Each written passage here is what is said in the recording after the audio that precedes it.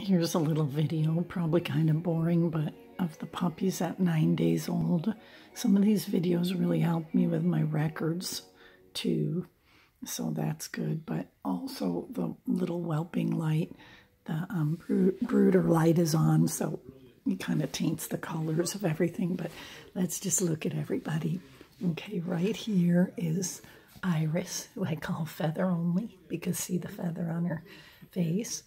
And then there's Brandy, who I know because of the white on the right side of her muzzle. And then there is Zach at the bottom, who even in a bunch of fat puppies is never far from the milk bar with that guy. And then right next to him is Dolly, who I know by the, whoops, there's Dolly, the left side collar, which you can't see now, but I can.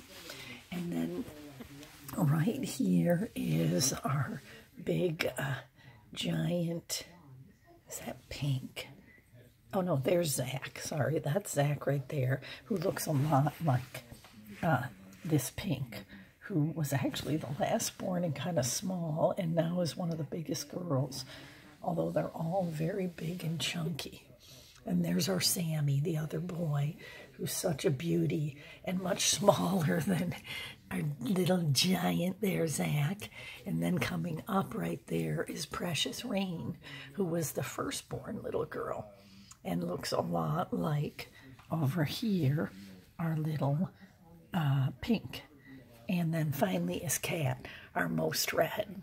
And she actually does have a really nice dark muzzle as well. But she also has a tiny white spot on her back, but she's our most red. Hello, everybody. So they're day 9, and I do think I see some slits on Zach, so we may have eyes open before day 14 on some of these cuties.